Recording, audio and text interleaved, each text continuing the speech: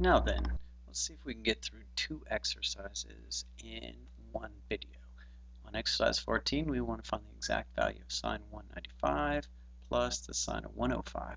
Now we could probably do that now that we know a couple of more angles off of the unit circle. But what we're going to do is just use the sum to product formula. So for sine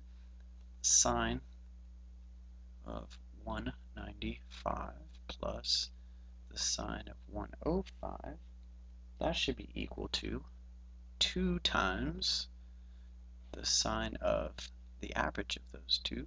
So, 195 plus 105 divided by 2, that in parentheses, times the cosine of the difference divided by 2.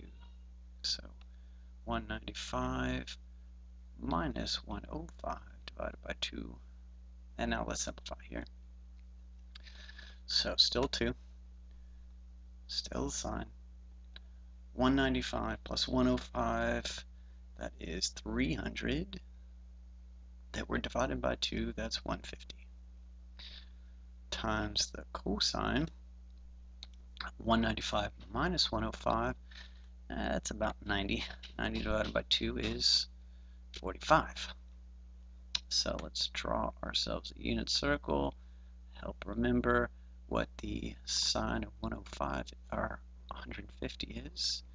That's this one right here. I don't know what happened to that triangle there. Yeah, so it's 1/2. So this equals 2 times 1/2.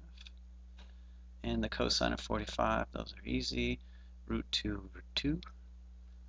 2 and half cancel, so I just get root 2 over 2. And I'm done. Next, exercise 15. Express cosine 3x minus cosine 4x as the product of two trig functions. It's as if we're going to factor this. And ordinarily, it wouldn't seem like we could. So, cosine 3x minus cosine of 4x. Now let me just backtrack just a bit. Go back to the formula because this one's kind of weird. Cosines, whenever we're taking the difference or the sum of the cosines, it's either going to be the product of all cosines or the product of all sines. When it's the difference, as you may remember, oh, one slide too many. As you may remember, for the cosines, it is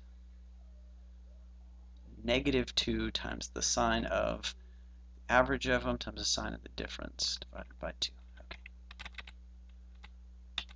Here we go. So this should be equal to 2 times, -2 times the sine of 3x plus 4x over 2 times the sine of 3x minus 4x over 2. Okay, so now let's simplify. Minus 2. Is this bothering you? Here, let me get rid of it for you. Sine of, that's 7x divided by 2. 7x over 2.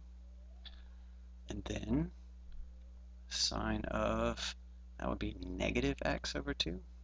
-x over 2. And maybe I could leave it like that, but I don't like this negative sign in here. So you may remember this parity identity like this. That the sine of -x is equal to negative sine of x. So I'm just going to apply that to this portion.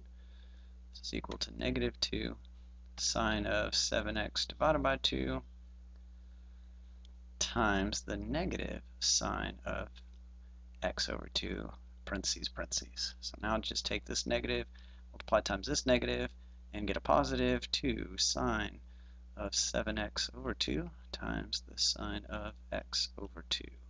And I'm done. Now I could apply half angle formulas, but if I do, that's going to put some square roots in there, and that's going to get ugly. So I'm going to stop right there.